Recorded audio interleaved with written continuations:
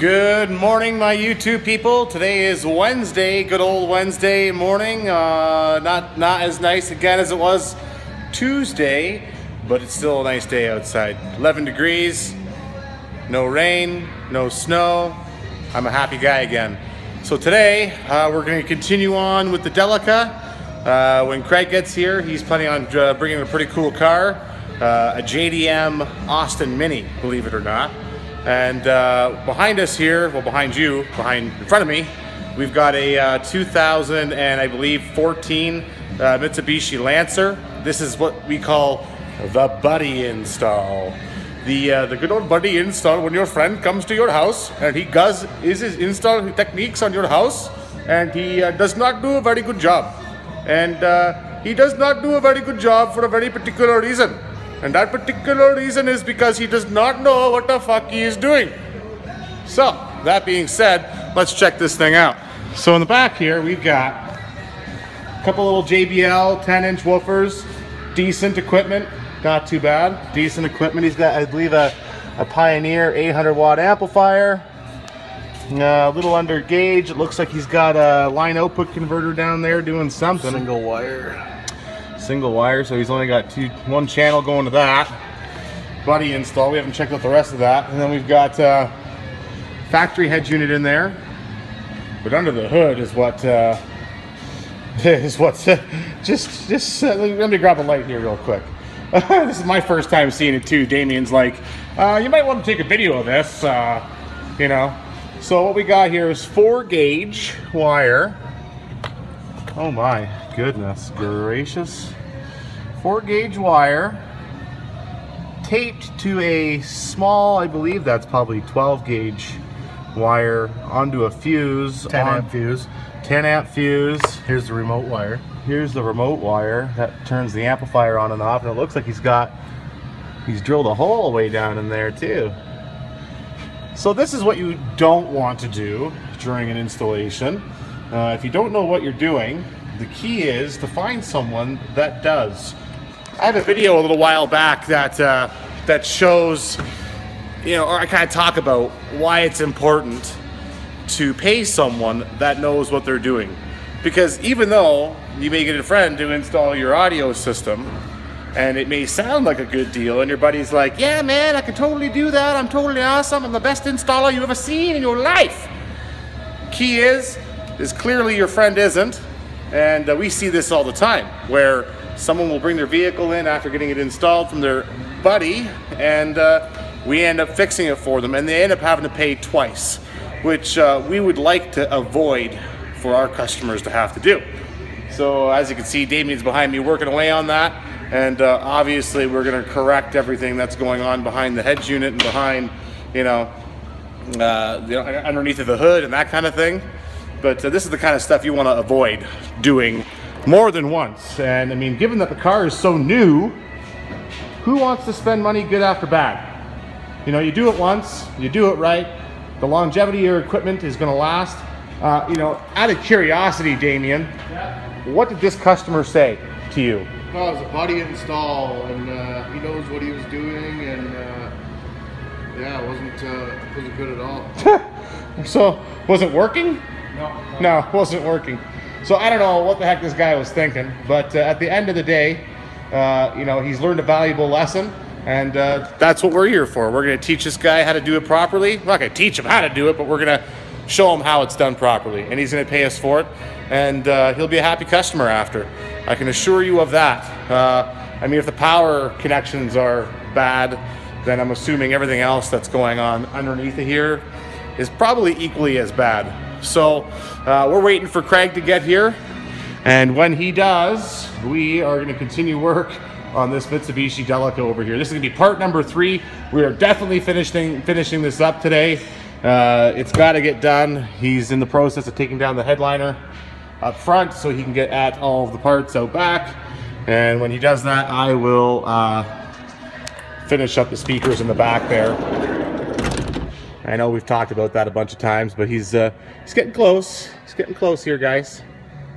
And I'll show you a clip later that I made of Jared's car. Jared's my employee, one of them, and he's a great guy. He's a great kid, and He really loves car audio, and he wanted to show me his audio system, so there'll be a little clip at the end of this video for that. And we'll catch back in with you as soon as Craig gets here, because he's got a pretty awesome ride. All right, so Damien called me over to check something out. What do you want to show me, buddy? All right, so the line converter is hooked up with 2 wires. Oh, goodness. Following this back, Uh-huh. we're gonna follow this along here. Uh-huh. Look where it ends up. Not even a nice little connection in there. Oh, my God. Just ran it through the door, eh? Right through the door. Oh, my goodness. So what we're going to do is we're going to take out this head unit. We're going to take his line output converter. We're going to properly install it behind his head unit where it's supposed to go. Or in cases where the speakers are on the rear deck lid there, you can sometimes stick them up there like you guys have seen us do before.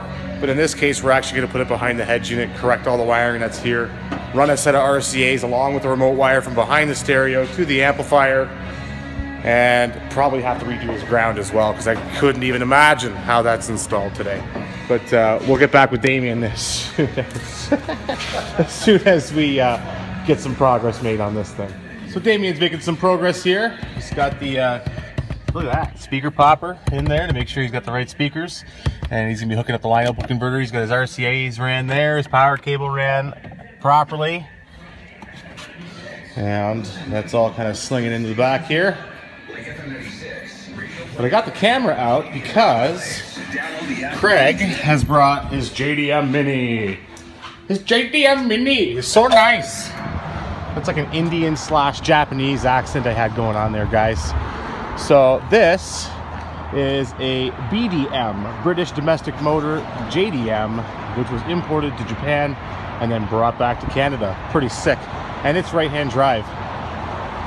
These guys here are discussing how to right-hand drive to left-hand drive. A little bit involved, guys. So there's got to be a brake booster, which got to get moved from there to over there, along with the steering column, which has got to get moved from there to there. And it's a little bit involved. But it can be done. Somebody was asking about this yesterday. And yes, you can convert a right-hand drive car to a left-hand drive car, but it's a little bit involved. Danny there owned that red Mini from a few videos back about a year ago where I got the thing running and so on and so forth. So he's like the Mini expert, and we're just simply asking him how this is all done. It's a little bit of an involved process. I guess it's a 1 or 2 day project, and you may end up having to delete the air conditioning. I mean, this engine bay is so crammed, guys. Check this thing out. Unbelievable how crammed this thing is. ECUs right in the engine bay as well. I mean, there isn't much room to stick much of anything, you know? Like, just no room at all.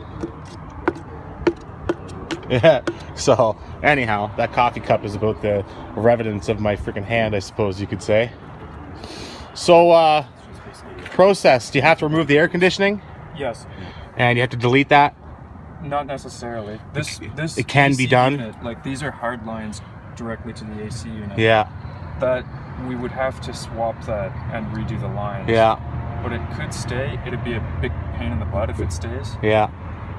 I'll ask if we can remove it. Yeah. Unbelievably cool, guys. So anyways, Craig brought this thing so we could check it out and go over it with Danny, the Mini expert here.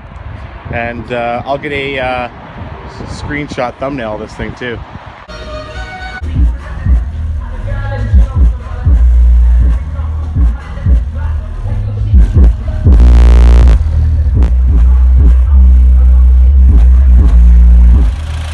All right, guys, so this is all done up. You guys just heard the sound clip. Sounds good. Looks good. It's the way things are supposed to be done, boys. Proper fuse. And looming the wires, and yeah. Looks good. Good job, buddy. Yeah. So good. What you doing, Craig? Fucking around with this thing? Just screwing around. Oh, brother. Well, this is the broken regulator. This is the broken regulator here. This one here. The parts regulator is now in the headliner. Oh, goodness. It's been a lot of work, guys, just to get this frickin', I said frickin', just to get this, regulator in and out of this thing for this freaking curtain. Unbelievable amounts of work. Just crazy.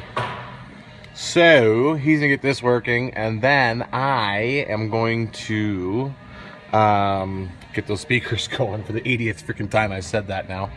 The holy, like the amount of work that he's had to do to get this out of here seems hardly worth it to me, but customer requests it, and hopefully he can charge out his labor for that.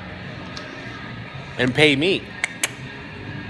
Anyhow, we got this 2012 Dodge Ram 1500 series truck. Customer came in with a complaint of the radio not working. The radio itself is working, but the radio reception is not working. His Bluetooth audio microphone is also not working, and he'd like to add a backup camera to the tailgate handle, which we will be doing here, so I can show you guys that. And we'll be replacing the front door speakers in this thing. So when I get a little further along here, I'll get back at you, and yeah, we'll see what's up. What you doing? Mount the bad boy camera. This one over here. Going to make these attached to these like this. Very nice. I'm going to take these off, make a flush mount. Flushy flash. He's going to flash mount the camera inside of the tailgate handle. Very good job, Damien. Yeah. It's going to look very nice, yeah. It's going to look very nice. It's going to be so good. Just gonna fit in there like that. Yeah. Nice little camera there. Check this thing out. Fuck yeah. Look at that. It's got night vision and all sorts of different things. Now you just gotta figure out which direction it goes in. Yeah, we can figure that out after. I mean, that's so weird. That must be the top of the camera there then. Or that little night vision thing is. I mean, the camera's not even centered inside of the thing. Like, so that must be, I don't know how that's gonna work. Anyhow. We'll figure it out. We'll figure it out. I'm gonna start taking apart these doors so I can get speakers in there. 6x9s, not a whole lot of depth to these though. So I'm gonna start taking apart this door and getting speakers in there. Yep, eating some Harveys. I'm starving and I'm fat, so, you know. Can't have a fat guy without Harveys, guys. Oh, Billy. You did such a good job, too. Oh, Billy. Oh, Billy. Dingy, dingy, Let's check this thing out. Get your fucking mitts out of the way, bud. I like it. Bro. Oh, there we go. Yeah, we did. Yeah. That's a nice nice installation you did there, buddy. Thanks. Okay, I really gotta get to work and get these fucking doors apart. See you guys later. See you in a bit. All right, guys. So I got the door panel off. Factory speaker here. We're just gonna take a nut driver and take this thing off. And I believe this side is working, but it's the other side that's not. And of course, you want to replace speakers in pairs because they are sold in pairs, first off. And second off, why wouldn't you, I suppose? And that way, you know, you get proper sound, you know, left and right. Replacing speakers. He's got an aftermarket head unit, so I'm assuming that's why this one or that one died there. He purchased this vehicle secondhand, so I'm going to assume that's why you know, the speakers are blown. You know, the previous owner was really banging on it and just you know, blew up the speaker. Who knows, right? So we're 3 screws deep into this thing here. We're going to pull this sucker off and we're going to see what fits. So we're going to stick these bad boys in there. These Hertz DC 6x9s. Really nice set of speakers, low mounted magnet, so we can get it in behind here. They don't really give you a whole lot of mounting depth, as you can see. This window regulator is actually mounted to the factory speaker bracket, and this factory speaker bracket is actually part of the whole entire door assembly. So it's either going to be a matter of using 6x9 spacers in here in order to get that to work, or using a set of speakers that'll work properly. So we're going to give these babies a whirl. Okay, so because of the way that we chose our speakers, we've actually removed this orange cap off the back, which is, there's a real no benefit to the speaker other than to make it look a bit better. But it does fit perfectly in behind. So there's a little factory speaker spacer there. Got our connectors here, and we'll get the speaker in the hole. What you doing? Hey? Yeah. Yeah. I'm under here, hanging out. Having a good time? Yeah, just stuck. Just stuck as fuck. Yeah, people could just suck on his knob if he's fucking out of here. Anyhow, speakers in the hole. The whole objective is to become uninvasive as possible. Factory bolts, factory location, no hacking, no cutting. Very nice installation, very nice. This door is going to go back together. You get the idea. That side's going to be exactly the same. And then I'll pull apart the head unit and show you a cool little issue that a lot of installers don't think about.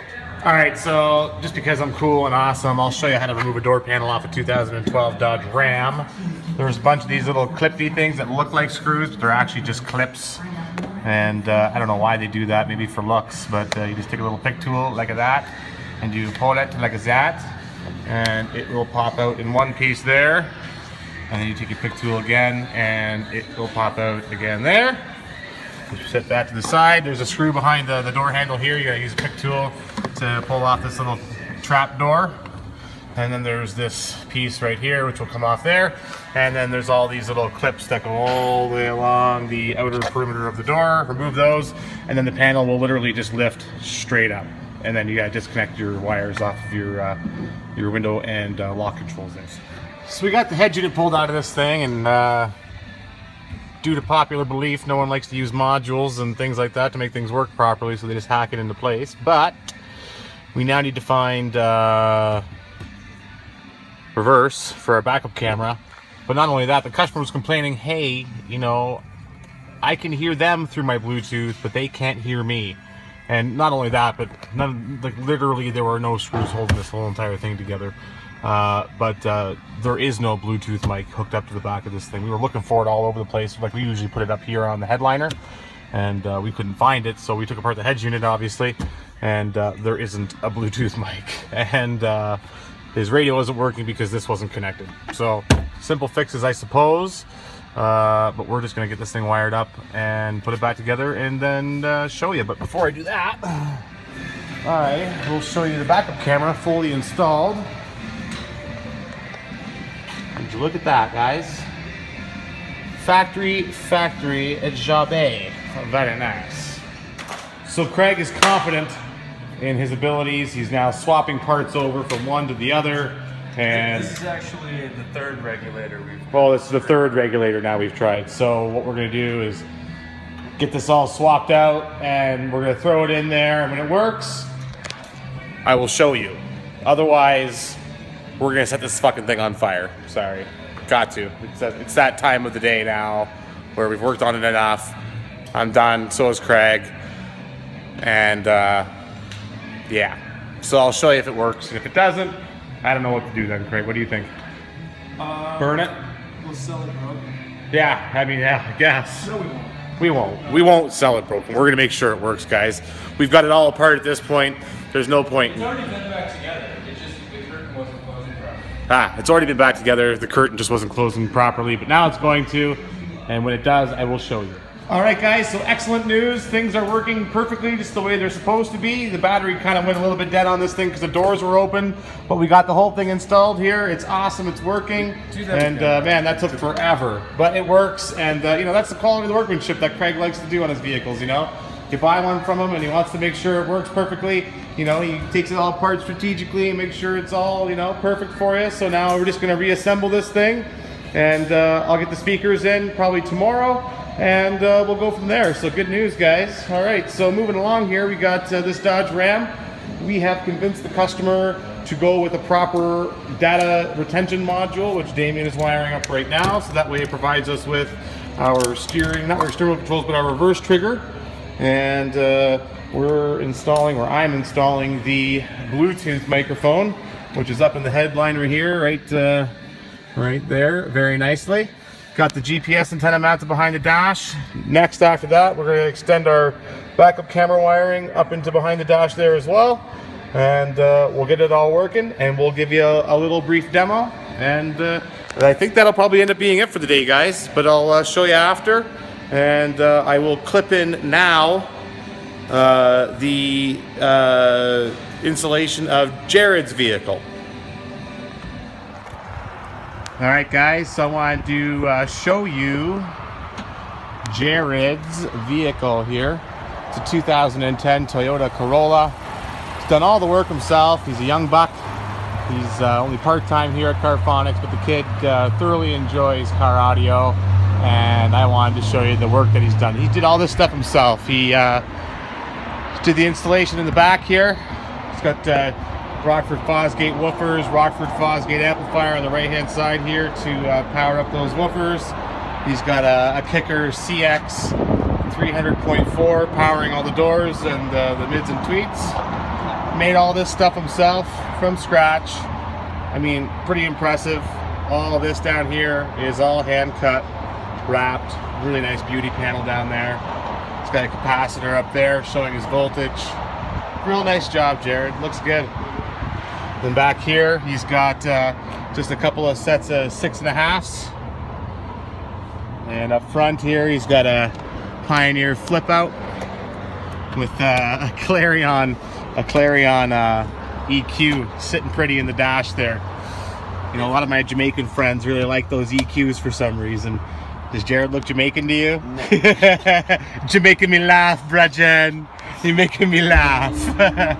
Yes, sir. So he's got a set of Kicker components in the doors here, just a set of tweeters there. The mid is in the door there, and then he's got a Kicker 6x9s in the back, right? Yeah. What's that on the back? Yeah. So he's got just a quick little demo for us. We're gonna do about 5 seconds, guys. That's all we got. So here we go.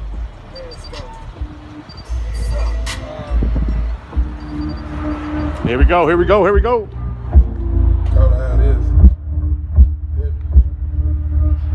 All right, that's all we can do, Jared. That's it, buddy. That's it. Oh, yeah. Oh, Jesus. Yeah. No, copyright infringement, boys. Fuck, I gotta figure something out about that. Give all the people I know copyright-free music if I could.